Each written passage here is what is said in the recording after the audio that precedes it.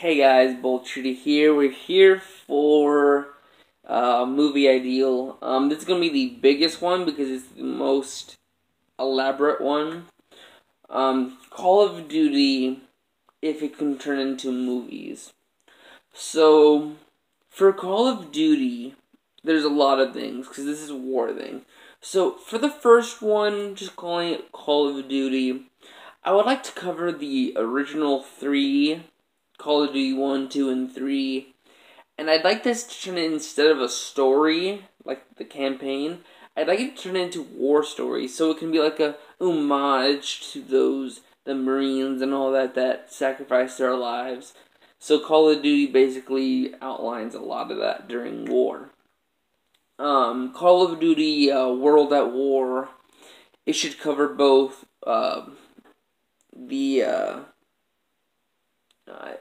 I'm trying to remember. I think it's like Private Ryan or something, the American story.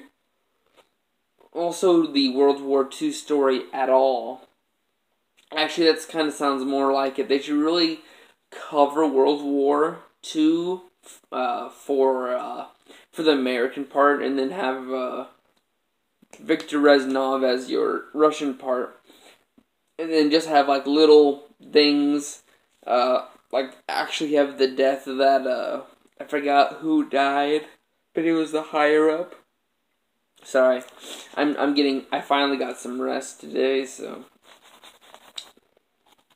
But yeah, that's how those go. Next would be Modern Warfare. Instead of the new reboot one, I'd like to go over the trilogy with this. A thing that I kind of wanted to do in this is, you know what, actually, I have to go over that in another one. But, yeah, the trilogy of Modern Warfare. And then, of course, Infinite Warfare, kind of easy for that one. Ghost. This is the one that I wanted it to be. So,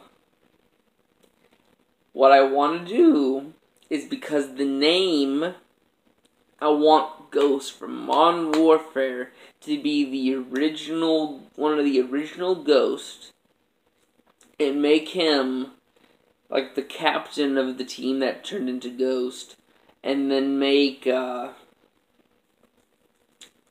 think it was Elliot or something, the father of the boys that are your main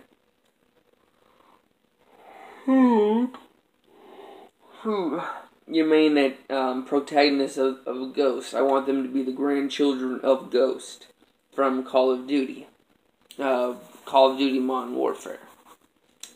Next would be Advanced Warfare. Black Ops would be basically covering the first, second, and a little bit of the fourth. Like, have that as like a end of credit scene.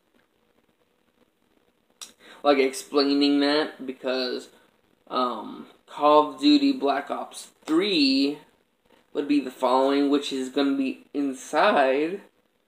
Oh my god, I'm so tired again.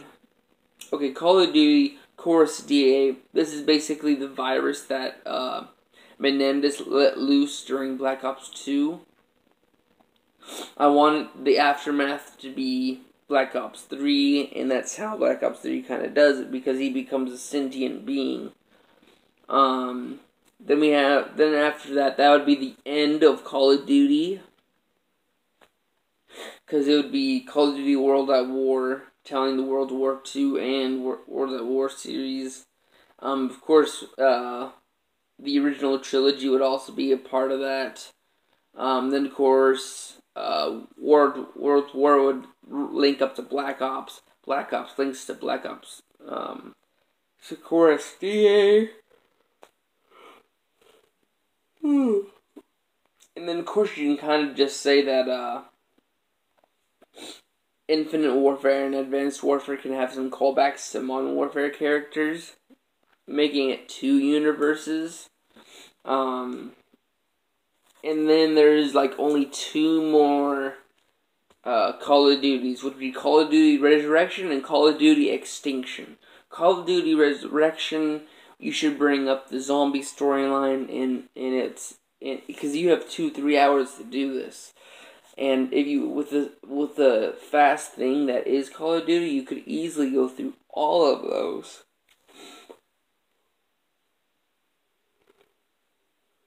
Oh. And then Call of Duty Extinction could go over the alien timeline. So the thing about the Resurrection is that you have to worry about the Black Ops 2 transit gang, because in the new Black Ops, they do show up, but they're not exactly a main for you. They're there just to say, yeah, we know about this part of the timeline. They're just like, they're basically little helpers for Richtofen. And just call back to their stuff. Don't actually show them their stuff.